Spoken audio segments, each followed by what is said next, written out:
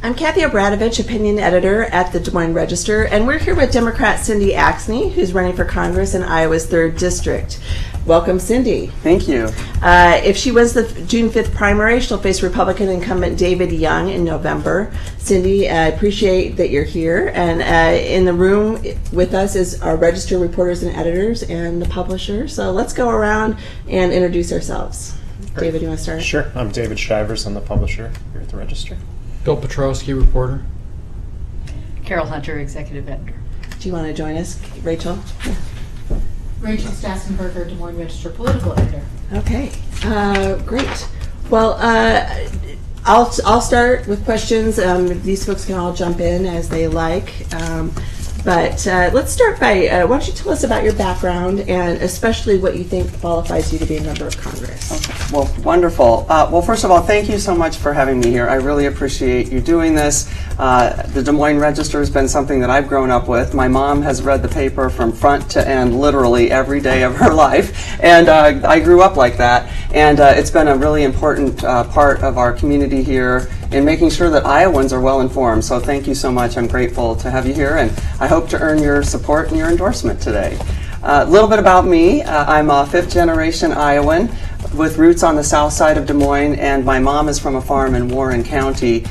We have family throughout the district. I grew up here, went to the University of Iowa, was a journalism major there, and then was one of the people that moved to Chicago for a period of time. And while I was there, had the opportunity to meet my husband, get married, and went back to get my MBA at Northwestern Kellogg, and then worked at Chicago Tribune for a period of time as head of leadership development.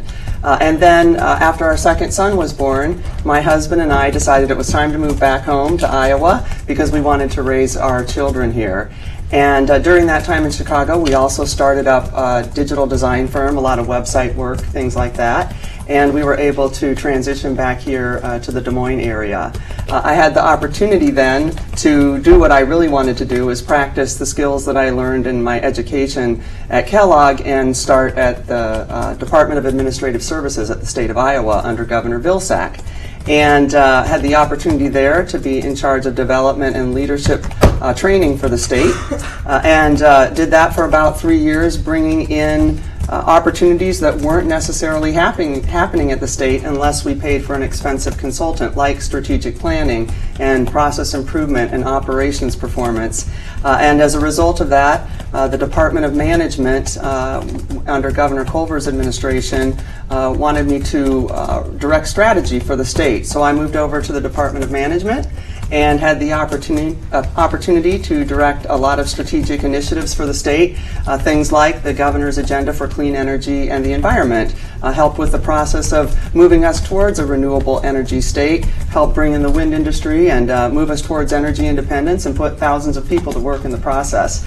So I oversaw a lot of complex statewide initiatives like that. Really worked with every state agency, of course, helped craft policy, worked with the legislature, the governor's office, but had a big focus in economic development, education, energy and the environment, transportation and human rights. And then I ran a division at the Department of Natural Resources, protecting our environment. So a very strong background as a public servant, protecting the most vulnerable communities here, helping to bring in good paying jobs, make sure that we protected our environment. And by the way, I think the most important thing was holding government accountable to doing what's right and making sure that we raised up the lives of the people that live here. How did you hold government accountable? Yeah, so a lot of my job was really about managing performance of our different departments. And for instance, in one year working with Iowa Workforce Development, when we had high unemployment rates, and we had moved towards a more technology-based manufacturing. And so I worked with them for a year to restructure the way that they delivered services, in particular within communities where we were seeing higher unemployment and not enough skilled workers for those manufacturing companies. And so worked with them to redesign how they delivered those services to make sure that we could pair up those individuals with those manufacturing companies and get people employed and get our companies the people that they needed. And then my job, I would work with them on a consistent basis, following back up with them, making sure that we were actually putting these pieces in place, that people were getting these jobs, that the manufacturing companies were becoming, that they had more skilled labor as a result of these processes. So that's just one example, but my job really was about making sure that we put these important strategies in place to reach those performance outcomes, and then consistently working with those departments to go back and make sure that we were moving in that direction, as I always like to say, moving the needle, and in a positive way. And if we weren't closing that gap for the outcome that we were trying to achieve, then restructure how we were delivering those services so that we could. This is your first time seeking public office, correct? That's correct. So, but you've had some political experience, some campaign experience, is that right? Tell us about that. Well, not necessarily a heck of a lot of campaign experience. I did help out with a friend of mine, Rich Leopold, who had was early on in running for the governor, and spent several months helping him, and it's when I really decided I needed to get more involved in the process. And so that would have been my specific campaign experience. Of course, I've worked on a lot of campaigns, canvassing and calling, in particular for many of our presidential campaigns. But I've done a lot of community activism as well, and I think that that's really important. One of the things I was able to do was help secure all-day kindergarten in West Des Moines. I mentioned we moved back here for our children, and I had enrolled my older son, who's now 16, goes to Valley. And about 30 days before he started school, we got a letter, and it said, "Your son lost the lottery. He gets the 2.5-hour version of kindergarten as opposed to the full day." And that's when I found out that half the kids in one of our largest school districts literally lost a lottery and didn't get that opportunity. They got a much less opportunity than other kids. So I got busy. I couldn't help my own son, but I could sure help the kids coming after him, and worked for about 8 months getting that pushed up through the administration, and I realized we had one meeting left where this needed to be passed by the board, and I've got pretty sharp elbows when it comes to doing what's right. So I ended up putting together the data on the subject matter and equity and presented it to them and said, you know, you've got to get this changed for the kids next year, or I'm taking it to the Des Moines Register and the head of the Department of Education and letting them know you're not living up to this district's expectations and you're failing its kids and its families. Well, they passed it. That superintendent's one of my big supporters because he knows when it comes to doing what's right, I'm going to be in there for the long haul. I'm not going to stop until we get the job done. So I've done a lot of community activism work, whether it's doing that or helping to stop development through Walnut Woods Park for an unnecessary new road. And I think that those are also opportunities for people to have a good learning experience to be able to hold a political office. What is it that made you decide, okay, I'm going to run for Congress? What was there an issue, or what was the situation that pushed you over to decide that you're going to run? Well, I think it had been compounding. I actually took the position at the state of Iowa over a decade ago because I wanted to do something where I knew I could help others and that I could benefit my state and possibly get involved with something political, but in a way that I knew I could walk in right away and hit the ground running and help out. So I've always had an interest in making sure that our government runs well and that it's most effective for the people that it serves.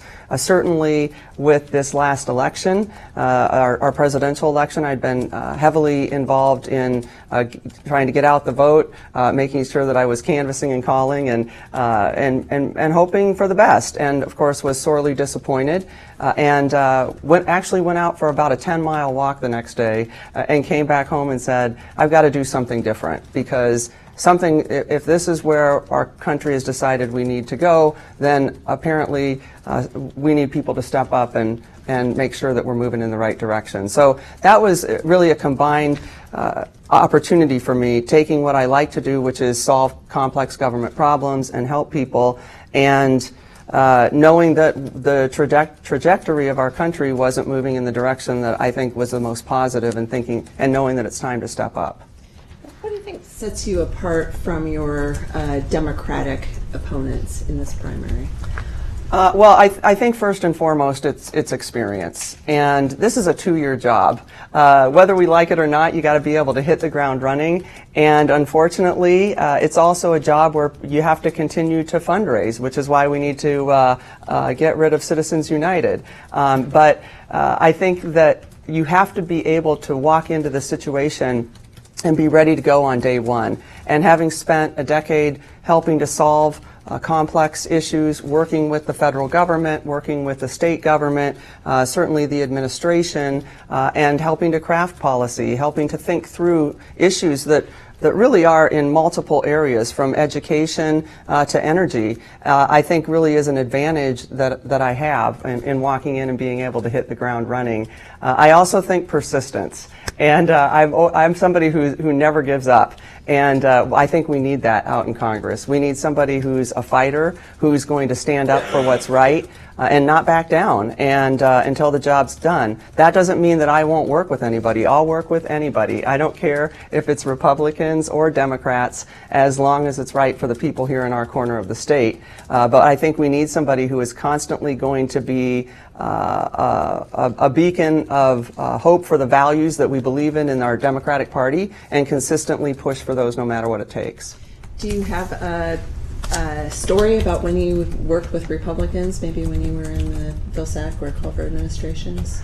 Yeah, well, so I actually worked for a couple years into the Branstad administration. I left the state about now 4.5 years ago. So I have worked under a Republican administration. So I've already had to practice that. And there were many things that I had to push back on under this current administration that I didn't think were appropriate. I oversaw about 10 different units at any given time at the Department of Natural Resources, and one of those was human resources. There was a time where this current Branstad's administration wanted to make all merit-covered employees at will, essentially serving like I was serving at the pleasure of the governor. I didn't agree with that. We already had gone through making sure that our union-covered employees remained union-covered, and so they weren't able to address that in Branstad's first term back, and so they started going after the merit-covered employees, which of course isn't something that would benefit Iowans. It would take positions like supervisors and scientists, those who have the education and the experience to solve the problems that we have in government, and really make them expendable dependent on who's in charge. And that's not the right way to run government. We need to run government with people who understand how to solve these issues, who have the background and the experience to do it. So I push back against that. It wasn't met with the greatest response in this administration, but we kept pushing, and eventually they dropped pursuing that. My question, though, was about a time when you worked with Republicans to get something done, and you told me a story about how you worked against them. So, do you have a story about working with Republicans? Well, I think that really on a daily basis, I had to work with Republicans. I reported into a Republican director, and of course, who reported into a Republican governor. And so, on a daily basis, that was my responsibility, was to work with the director of the DNR and the deputy director to make sure that we protected our environment. So I had a good relationship with the directors that I worked with at the DNR, and really tried to put the mission before any political beliefs whatsoever, and make sure that we were constantly working towards what's right for the environment here in Iowa, no matter what side of the fence you're on. Go ahead, Carol. I wanted to hop in and ask about the DNR regulation. One of the ongoing controversies in Iowa is regulations of confined animal feeding operations. And many Democrats say that they should be regulated more, that counties should be given more authority to be able to, in essence, have zoning rules that would apply. Yet during Chet Culver's administration with Democratic majorities, that kind of legislation never went through. Should it? I believe it should. Why didn't it then? I don't know all of the reasons why it didn't go through then, but I believe in looking forward in the future, we absolutely need to address the issue of CAFOs in this state. Our Clean Water Act doesn't currently address our CAFOs as well as it should. It hasn't been updated to accurately reflect the agricultural industry as it currently stands, and really we need to make sure that there's a level playing field and that every industry that's regulated should have to follow the same regulations to make sure that we keep our environment clean and safe. So I'd like to see us make sure that that's an opportunity for people here in Iowa. And I do believe that communities should be involved in the decision as to where CAFOs are positioned because it can adversely impact their life, their community, and their economy. And so I think it's important that we include all those who are affected by it into the decision-making process. It's been a fairly bipartisan philosophy over the years that regardless of what happens with environmental policy, the state of Iowa doesn't want the feds to come in and do it, right? It's been sort of a bipartisan agreement that we have to do what we can to follow the regulations up to the point that we don't have the federal government coming in to regulate it. So what do you see as the federal role with regard to these environmental issues? And when do you stop at the state's border and say, okay, you guys have to do it? Yeah. Well, that's a great question, and it's of course very complicated.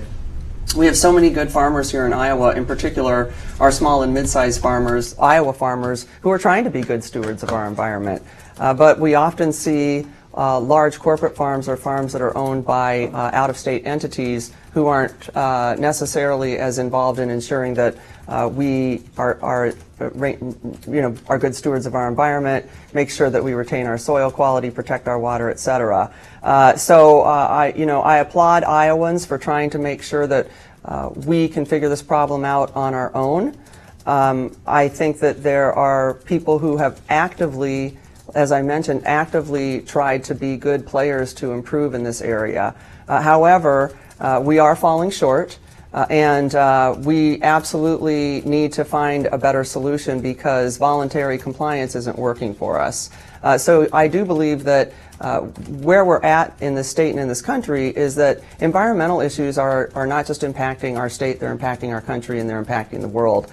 And we just need to be thoughtful about the regulations that we put in place to make sure that we're continuing to help our farmers have good yields, but increase make sure that their soil stays healthy. But we also need to step in, and if that requires the federal government at some point because we can't seem to address it here in the state, then that's something that we're going to have to possibly look at because it is important that we maintain our environmental regulations so that we have a safe and healthy environment for people. Do you think the waters of the U.S. regulations should stand? Yes. So, I'm sorry, you said you want to keep that rule, the waters of the U.S.? Okay. We hear the Republicans, as somebody who goes to Republican events all the time, that's the worst thing that ever happened in federal government, and it's a complete takeover of, as you've heard the explanations, if somebody has a trickle of water on their farm, the governor wants to declare it a lake or a river. What about that? Well, I mean, I think I don't know specifically every single case that they've brought up, but I do think it's important to look at individual cases as they arise. So I think listen, every regulation that we put in place, whether it's at a state or a federal level, has a specific outcome that it's trying to obtain. And I think it's important that we go back and make sure that that regulation is moving us in the direction to reach that outcome, because it should be a positive one. If it's not a positive one, then we absolutely need to look at the regulation to make sure that it's working for people. However, if it is, then we're going to have to find a way to work with people who disagree with it and make sure that it does continue to support a clean and healthy environment. What would be your plan for improving health care? Well, I'll tell you what, we've got a lot of work to do there. When my husband and I started our small business about 16 years ago, we couldn't get maternity coverage as part of an individual plan back then unless we paid for a rider that cost $1,000 a month and then held that in place for at least a year before becoming pregnant. Well, we couldn't afford that. So when we had our second son, who's now almost 14, we had to sell our personal items on eBay just to cover the cost of those medical bills because I had a baby in a hospital. So I certainly understand the struggles that Iowa families face, that Americans families face when it comes to affordable, effective health care. And we should never go back to a place where the Republicans want to take us, which is taking away coverage for pre-existing conditions, certainly putting lifetime caps back on, and of course outpricing the needs of our seniors where they couldn't afford the services and the medicines they need. And that's not right. No family should ever be faced with a decision on whether they put food on the table or make sure that their family's healthy. So I want to do two things. I want to shore up the Affordable Care Act, make sure that we reduce the costs within that, including the cost of prescription drugs, that we continue to include people with pre-existing conditions, that there's no lifetime caps put on, and that we continue to make prescriptions and services affordable for everybody. But at the same time, I want to introduce a public option so that people can buy into Medicare or Medicaid because every single person deserves affordable, effective care. And I think that this is our best opportunity and our quickest opportunity to get to universal coverage for everybody that's affordable and effective. Why allowing a public option as opposed to Medicare for all, as some Democrats have been talking about? Well, I'll tell you what, we pay about 19% of our GDP goes to health costs here in this country. So this issue isn't just about who's paying for it. And as a single payer, which would be Medicare for all, that's a single payer universal plan. It really is about also controlling the costs within it. And I think that providing a public option in a competitive environment will help us lower costs. It will also get us to the end result, which is really what is most important, is that everybody has affordable, effective health care and that they have the health care that they need when they need it. And I think it's the least expensive way and also the fastest way that we can get to that outcome. And so I'm proposing that because this is an issue that has to be addressed immediately, and I think it's the best way that we can all come together and make sure that that public option is out there. And I think by providing that public option, as I mentioned, we'll start seeing more competition and we're going to see costs reduced within the system. Okay. What about mental health and substance abuse? What needs to be done there from the federal level? Yeah, well, boy, I'll tell you what, with over 25% of our population affected with some type of mental health issue, everybody's affected, whether it's your friends or your family. So this is an epidemic that we need to address. One of the first things that we need to do is move away from the stigma around mental health. That's a big issue that I think, unfortunately, causes people to look at it as something that so many people can just get over, when in reality it's a health issue just like any other health issue that we have. So first and foremost, I want to raise awareness and make sure that this country understands that this is an epidemic that's affecting families, it's affecting our communities, it's affecting our economy, it's affecting our businesses, and we have to address it. That's the first thing I want to do. Secondly, I want to make sure that we provide funding for the CDC and the NIH, and make sure that we also continue expanded Medicaid subsidies that are now covering mental health services because they've been incredibly helpful. We need to protect and grow those so that we can overcome this issue. But I'll tell you what, one of the things that I'm supported by people who are heavily involved in the mental health industry here, and I've been really trying to learn about it as much as possible. And I want to take us to a point where we actually start addressing the root causes behind mental health. One of the biggest issues with our kids is suffering from a traumatic experience when they're younger. And those are things that we should be able to address as a community. Those are things like food scarcity, moving from home to home or shelter to shelter because the parent doesn't have an opportunity for a good paying job that allows that opportunity for their child. Being bullied in school, that also comes from moving from school to school as well. And so many other issues, abuse in the homes. And so we've got to address these issues at a community level. And we can do that if we put our resources in the right place where our values are, we can start knocking out those issues that are causing so much of the stress and mental health that people are facing in this country. So I want to take us beyond just what we can do from a regulatory perspective and from a resource perspective to help, because we need to, of course, increase the programs and services that we have to address this issue, but we also need to start looking at the root causes behind it. You have a background in management and budgeting, but you look at the federal government with out of control debt and deficits, a lot of priorities on your agenda that cost money. So how do you bring a fiscally responsible perspective to Congress? Yeah, absolutely. Well, listen, I think the Democratic Party is the party of fiscal responsibility. We've seen our economy grow under Democrat administrations, and I believe that we put our money where the right places and the areas that will create value in people's lives.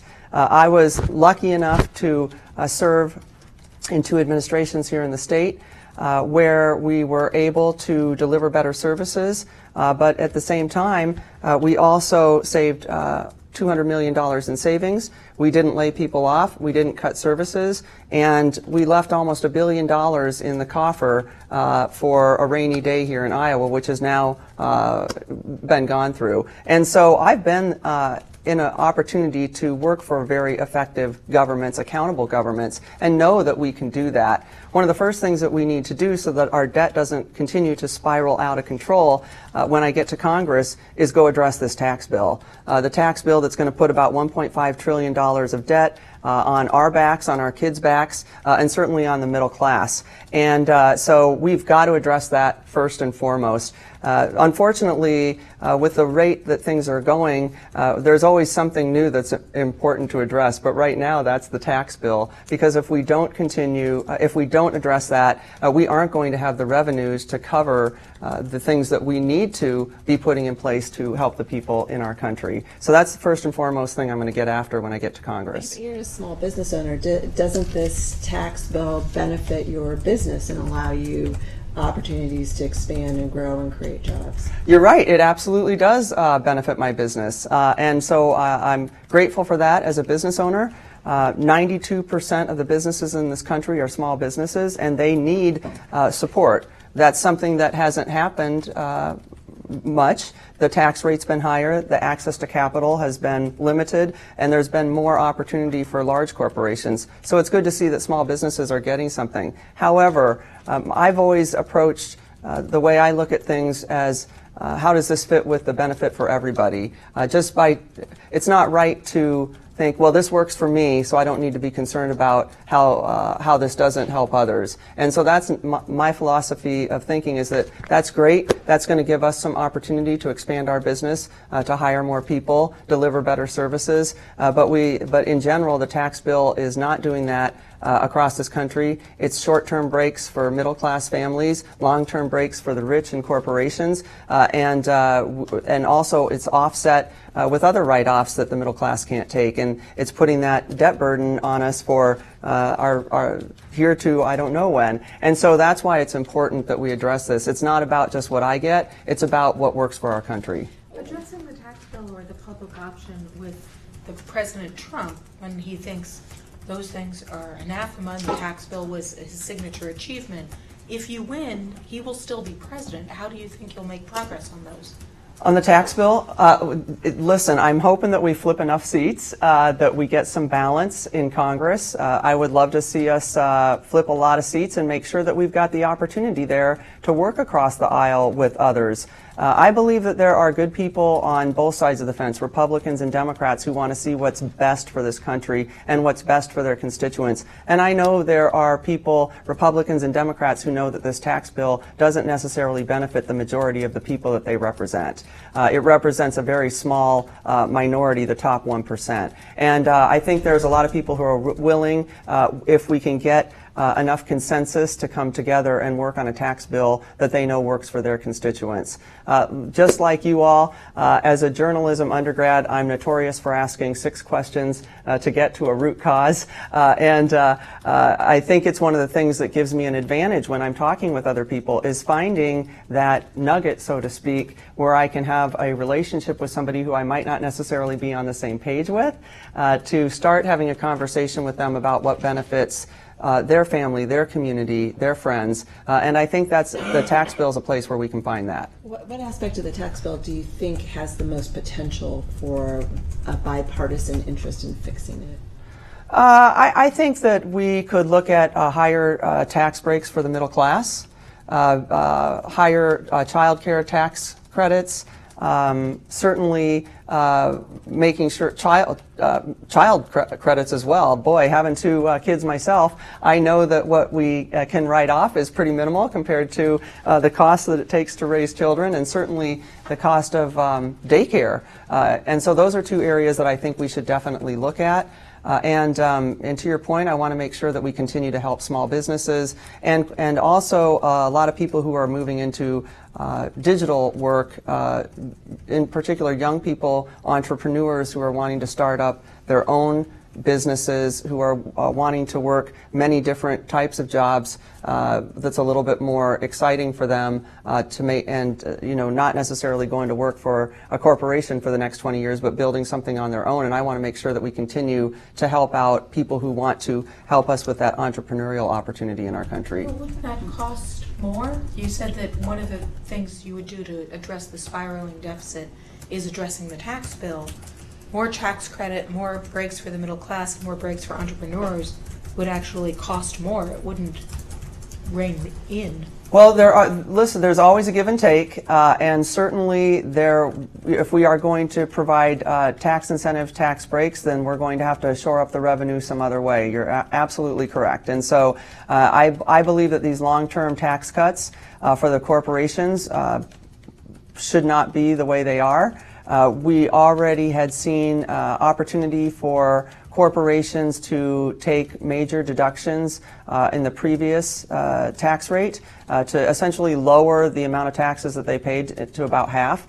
So I think we've got opportunity there to make sure that we have a reasonable tax rate for our corporations, but that they actually provide the revenue that we need to operate. They're benefiting from our infrastructure, from our economy, and it's important that everybody pays a fair share. I wanted to go back and just a fact check on something you said when addressing fiscal responsibility. I believe you said that there were no layoffs under Democratic administrations that you were part of. And Chet Culver's administration, there were layoffs and furloughs after the Great Recession. Yeah, well, so what I was referring to is when we had, towards the end of his administration, we had to find $200 million in savings, and we did that without laying people off and without cutting services. You're right, there were some furloughs. Yes. Yeah. And layoffs. I'm not exactly sure about that, but I appreciate, yeah. Suggest you check. Okay, thank you.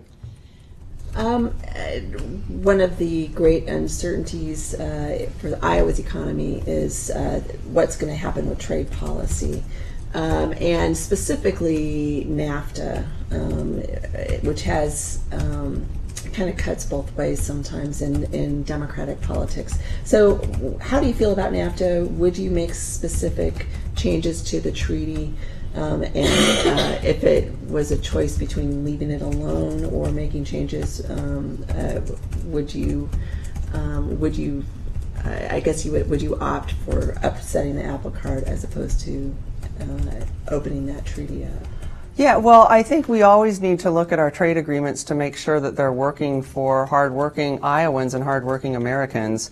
NAFTA, I believe we should look at it from an ongoing perspective as opposed to it retiring every 5 years. We need to be, I think it should be ongoing and that we're consistently looking at it. A good example of that is our new digital economy that really isn't included in these trade agreements. And so we've got a whole opportunity there to look at new types of businesses, new types of products, digital products that that haven't been included. So that's why it's important that we stay up with what's happening with industry. I also think it's important that we look at how it's labor standards and making sure that there is a level playing field with the countries who are involved in the trade agreements to make sure that those labor standards are fair across the board and that we're ensuring that countries are treating employees fairly, safely, and humanely, and that we are ensuring that there's a level playing field when it comes to the production of cost of goods. So I always think that there's opportunity to look at things to see if there is room for improvement. Certainly, NAFTA has been very beneficial for our farmers here in Iowa, but at some points it hasn't been as beneficial for our manufacturing sector. So it's important that we take a look at any trade agreement and ensure that it's continuing to work for the people in our state and in our country.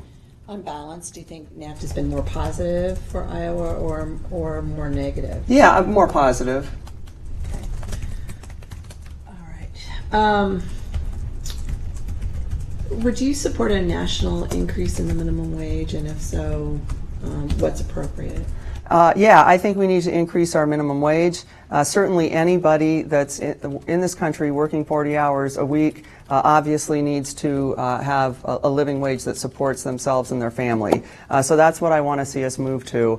I don't know exactly what that number necessarily is. I think we also need to be thoughtful about the communities and making sure that communities have opportunity to weigh in on what works well for them here. I know that in Des Moines, we were hopefully trying to get past a higher minimum wage, and one of the things that we need to take into consideration as we're doing that is making sure that our business owners can afford it, that people who are receiving subsidies for things like childcare don't fall off a cliff because their income is increased and then they don't get that support and it actually ends up costing them and making life more difficult for them. So it's not just something we can say, well, here's a certain number that works. We need to consider all of those variables within it and make sure that we're helping our communities be more successful, individuals be more successful, and growing the economy in all those communities. So are you saying you raise the national minimum wage and then let communities make a case for being exempted from that? Or are you saying that you just make it easier for communities to raise their minimum wage higher? I mean, I don't quite understand. If you're setting a floor with the federal minimum wage, so where does that community input come in? Yeah, well, I think it's important that at a federal level we set a floor. I'm not exactly sure what that should be at this moment. I know we've $15 an hour has been tossed around. That's definitely something that needs to be looked at, but we do need to set some type of floor. The problem with our current minimum wage is that it hasn't kept up with the cost of living, hasn't kept up with inflation, and we also need to make sure that when we raise the minimum wage that it's tied to inflation so that it continues to grow.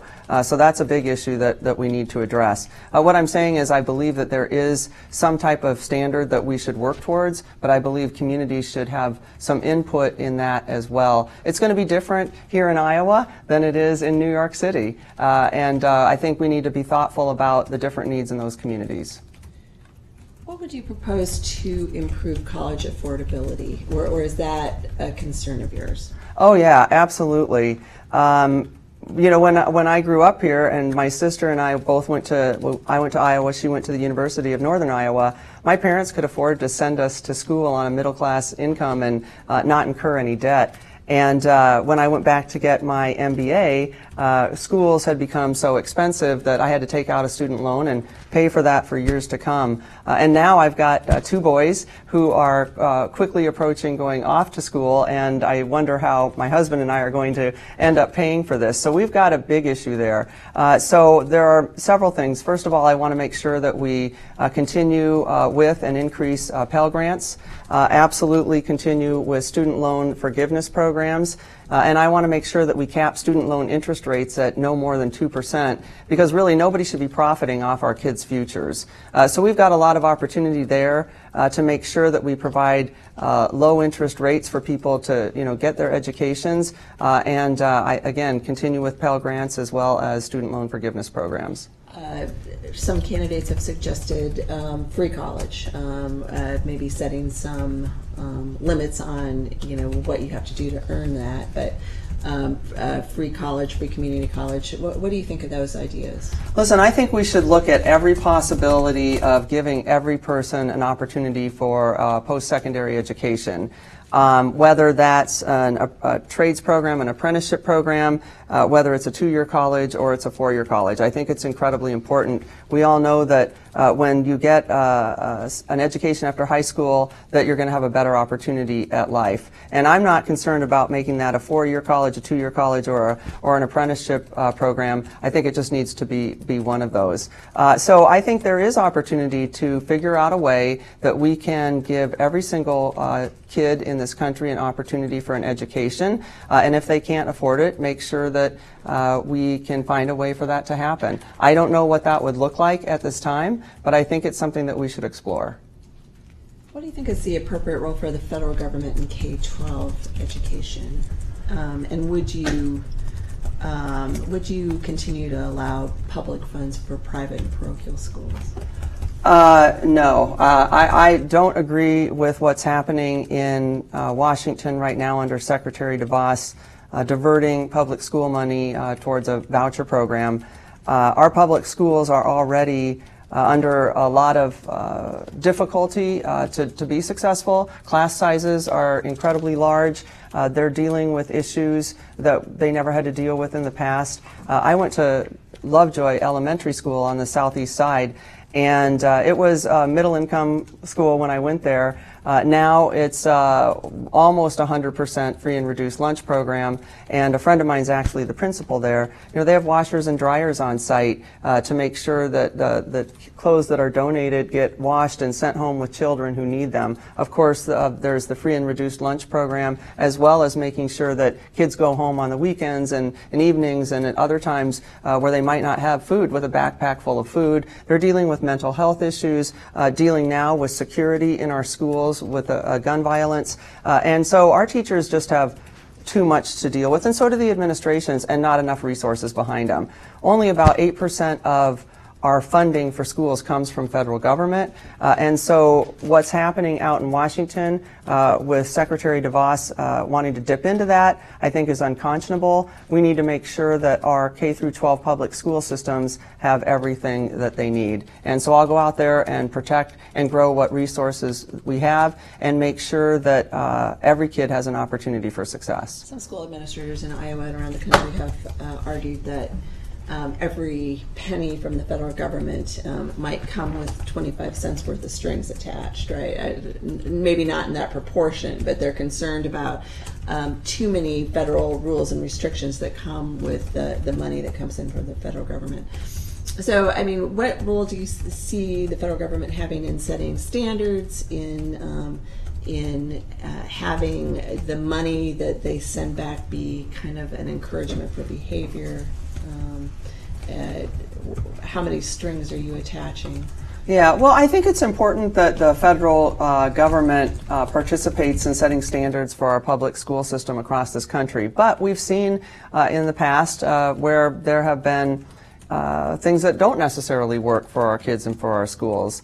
And we need to make sure, again, that we're going back and saying, are the outcomes that we're looking for being achieved? And if they aren't through those specific regulations, then we need to look at pulling back on those and making sure that they're not hurting our schools or hindering kids from being successful.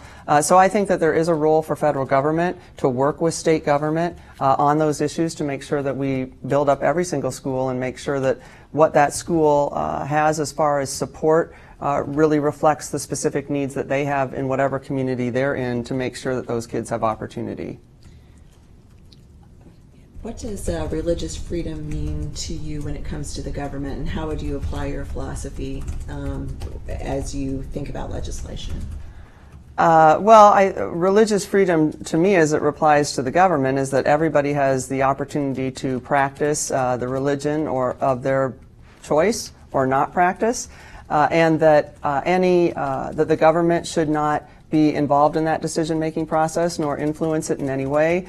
And I also believe that we need to encourage and support religious freedom in businesses. I don't believe that businesses should be able to determine what their employees or their customers get because of the religious beliefs that they have as business owners. I don't think that the employers should influence employee religious beliefs or push back on the delivery of services or products because they don't believe in something. What about religious employers, though? For example, church-owned private colleges or those kinds of things. Do they have the right to say that their employees have to uphold certain standards, or do they have the right to say that they're not going to provide insurance for things that they don't believe in? Like, I guess one example was contraception. Yeah, well, I'll go back to, I think that it's not in our best interest to have businesses influence their employees' religious beliefs. And so I would say that, you know, we obviously need to keep church and state separate. Religious beliefs don't belong in business or in government, and we need to protect the integrity of everybody's religious beliefs, their individual beliefs, and not influence those. I guess in that case, though, what she's saying, though, is if you are a religious institution, should the government be able to come into that religious institution, for example? And, for example, if a church, St. Catherine's of Siena here, this is several years ago, employed a transgender woman and who was living a transgender lifestyle, and she was terminated. Should the Catholic Church be required to employ somebody like that who is practicing lifestyle or has an orientation that is contrary to that church's religion? Well, absolutely. In that particular instance, I believe that was discrimination, and that person should not have been discriminated against that way. You know, it's unfortunate that we do have these conflicts in our society, but we absolutely need to keep church and state separate and ensure that we support the individual rights of every single person. Should the government impose any new restrictions on abortion, or would you roll back the restrictions that are in place today? Any in particular? What I want to do is just make sure that we go out there and protect the women's reproductive freedom. I think that that's incredibly important.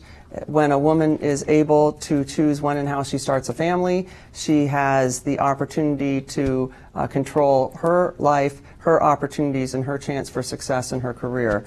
And so I just want to make sure that we protect women's right to choose and that we're a strong voice for that, because women need every single opportunity that men have, and certainly our reproductive rights are a key opportunity for women to be able to take the path that they want. So protect what you have, but are there restrictions that have been added in recent years that you would like to roll back? I don't believe there's any restrictions that have been passed that I necessarily would want to roll back. Okay.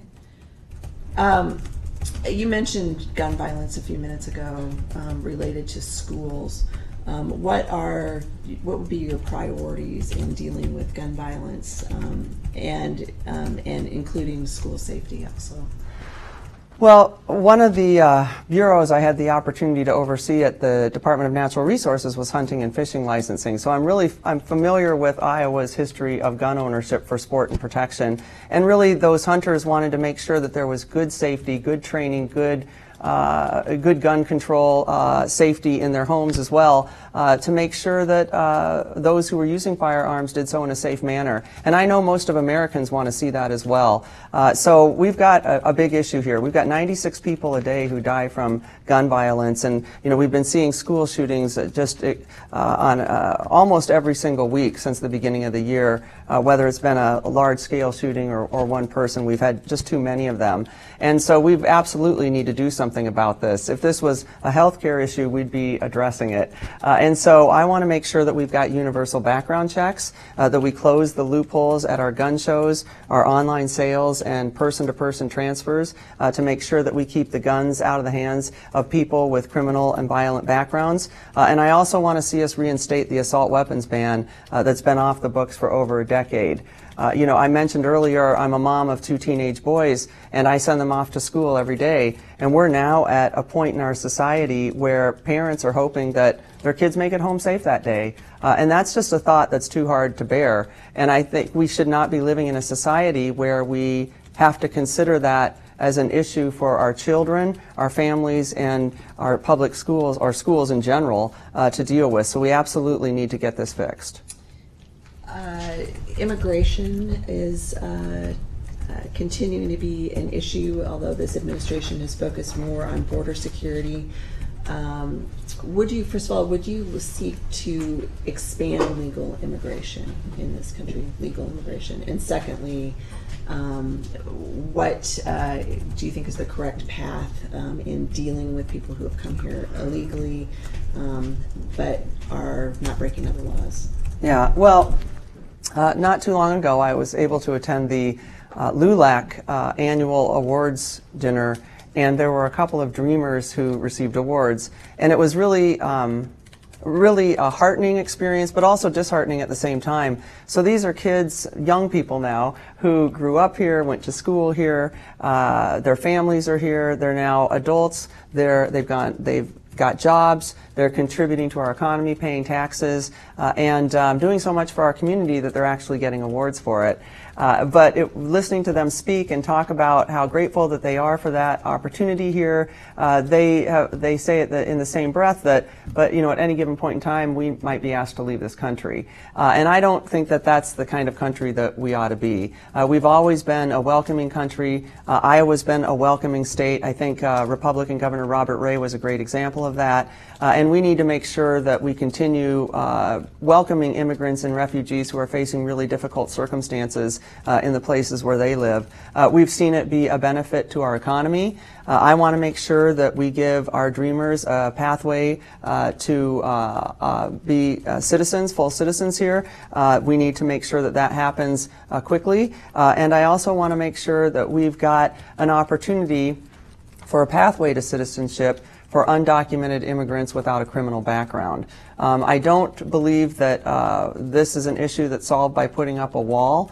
I think it's an issue that's solved through comprehensive immigration reform to make sure that we protect our national security, but to also make sure that we're doing what's smart for our country, what's humane for the people that are here, and what's best for our economy. What's the right balance between a functional immigration system and making sure that we're not essentially bringing people in to take jobs that Americans should be doing? Well, I think that that takes a little bit of digging into. I don't know exactly what the specific balance would look like, but I think you hit the nail on the head there. There is a balance there, and we absolutely need to make sure that we're supporting Americans and American workers, but we also need to make sure that we're understanding that our economy is changing, that we need to have enough skilled workers here, and we need to be open to bringing in as many people as it takes to make sure that we continue to thrive economically. But we also need to go back to just being open about helping those in need across this world. We have a lot of countries where so many people are suffering. They're trying to flee regimes where their families are being killed. There's not enough food. It's a very unsafe environment. We've got an opportunity here in this country to open our arms to people like that and make sure that they've got opportunity. But we just, to your point, have to balance that with what's going to be best for our country as well. I don't know the exact what that balance would look like, but it's there. Are there issues where you think you would probably disagree with your party leadership? And if so, what would you do in that situation? Yeah, well, I think you asked about NAFTA earlier. I think that's probably one area. And so I'd move forward with the discussion within the party that we in many cases with NAFTA, are hurting some of our middle-class Americans, and in particular in our manufacturing sector, and a lot of people here in our heartland, and that we absolutely need to make sure that we address issues, like I mentioned earlier, like labor standards in countries that we have trade agreements with, so that we make sure that we can produce goods at a reasonable rate along with the other countries. So I think NAFTA would be one place where I would differentiate to some degree on that. Can you think of a time when you had to make a decision that was the right thing to do, but probably the least popular option? In other words, a time when you had to make an unpopular decision, even though it was the right thing to do? Well, that's you're throwing me for a loop on that one. I'm sure there have probably been plenty of times. Nothing specifically comes to mind right now, but I think that's a framework that I live by, that you always try and do the right thing, even when it isn't necessarily the most popular thing to be doing. So I'm going to make it that priority, that value system that I grew up with, a priority for me out in Congress, because I know there will be times where I will disagree with something and put forth an answer that might not be as popular with everybody. And then I think the important thing there is to have good data behind you, know what you're talking about, have good facts, and be ready to support your argument. Is there something that David Young has done in office that you actually agree with? Yeah, well, I'll tell you what, he has he's supported a bill to help reduce the amount of suicides with our farmers, and I think that that's something that's really important to address, and I applaud him for doing that. So there's an area that I would agree with him. I think in general, though, the way that he votes with this administration and he votes with this administration almost 99% of the time, is hurting Iowans. So I agree with, I'm glad he's working on that bill, but I think he needs to think about Iowans a little bit more, and when he's out in making his decisions and voting. So if you make it through the primary, what are the key differentiators that you see between a vote for you versus a vote for David Young? Well, I think one of the things is that people want to see people who know how to get things done and see a change out in Washington to start fixing a lot of these problems. And David Young is a career politician. He's been out there his entire life. He was, of course, Senator Grassley's chief of staff, and now our congressperson. And I think it's important that we send somebody out there that actually understands the struggles that Iowa families face. And when you haven't been here, when you haven't raised a family, when you haven't had your own business or necessarily worked here, it's hard to realize those things. And so I think that that's one key differentiator, is that this guy is a political insider. He votes the way that his political leadership wants him to vote. Listen, he told Iowans he would vote against the Republican health care bill, and then in the middle of the night turned around and voted for it, even though he had verbally told Iowans, and his staff had as well, that he was going to vote against it. Iowans deserve better than that. We need somebody who's going to be honest, and somebody who's going to live up to what they say and represent the needs that Iowans are facing. And so I think the fact that he's been out in Washington for his career, that he isn't in touch with what Iowans' needs are, is something that works against him, and it's an advantage that I have. You could argue that the 3rd District, looking at recent election results, has leaned more Republican than in earlier years. Well, certainly to win in the fall, you'd need to win over independents as well as Republicans. What part of your platform do you think really would appeal to independents and Republicans? Well, I think a couple of things. Environmental issues, rural issues, and certainly health care and public education. One of the things that we haven't talked about today is our rural communities in depth. And our rural communities are definitely feeling the pinch of an economy and a society that hasn't necessarily they haven't seen as many advantages as we've seen in metro areas. I walked into Mount Ayr not too long ago in Ringgold County, one of our smallest, least populated counties. My second cousin was there, so had a little street cred in Ringgold County. But they were telling me a story that they had to pool their money together out of their own individual pockets to buy new street lamps for their town square because they weren't working and they didn't have the resources to do that. And so they're really doing a lot, our rural communities, to make sure that their communities succeed, that they prop up what they need, that they support each other. And I want to make sure that we help our rural communities through, I want to put forth an infrastructure bill to address our, of course, roads and bridges, our water and sewer systems. We've got pipes that are almost 100 years old that are ripe for failure, and as well as, of course, cellular and broadband to make sure that all of our communities can compete in today's economy. So I want to make sure that we help our rural communities by working on an infrastructure bill, and then, of course, making sure that we help our small businesses to keep our main streets alive, protect our schools and our regional hospitals. That's why we need to keep things like Medicaid subsidies flowing. If we don't, our regional hospitals can shutter their doors, which will really impact those communities. And we need to make sure that our public school systems have what they need. It's going to be our rural communities that are hit first and are hit the hardest. And so that's something that I want to make sure that we protect. And when I go to Congress, I want to focus on our rural communities as well. We are running short on time, so I'll just let you answer one last question. Why should the Des Moines Register endorse you? Well, first and foremost, thank you for this opportunity, and I hope I earn your endorsement. Again, I'm very grateful for the work that you all do. I know that as journalists, it's a tough job and not always one that you're thanked for. So I appreciate that. I think that we need to send somebody out to Congress who's going to look out for the best interests of Iowa, that understands the needs that we face, that can hit the ground running and has the experience to solve complex government problems and the leadership to do it.